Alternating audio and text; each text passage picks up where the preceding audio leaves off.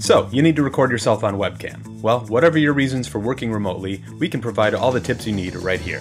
We won't be covering the technical side of recording your Zoom session, as that information is already available on the IT help site, and you can follow that link in the description. This video will focus on the ways to make you look and sound great on camera. So let's start with your space. You want it to be bright and quiet. Some of you are working with a desktop computer and don't have much mobility, but some are on a laptop and can choose your spot.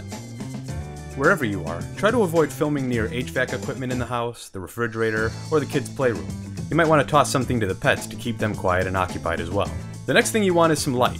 Ideally, you'll be able to work with natural light, which is as much sunlight as you can get pouring into the room. Now here's the part where most people mess up. They want to put the light source in the shot, which puts it behind them. Don't do that. Your camera will expose for the window and it will turn you into a silhouette. Instead, try putting the window on your side, or behind the camera. That way the light is on you and not the lens. If it's bright enough outside, turn the rest of the lights in the room off.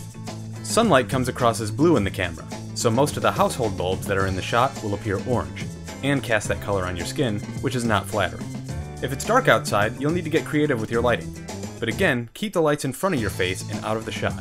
Extra credit if you can avoid having gross shadows on your face from having the light completely overhead.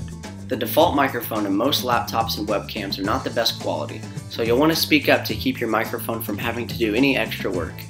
If you're going to be doing this a lot, it might be worth grabbing a USB condenser mic. This one cost me around $100.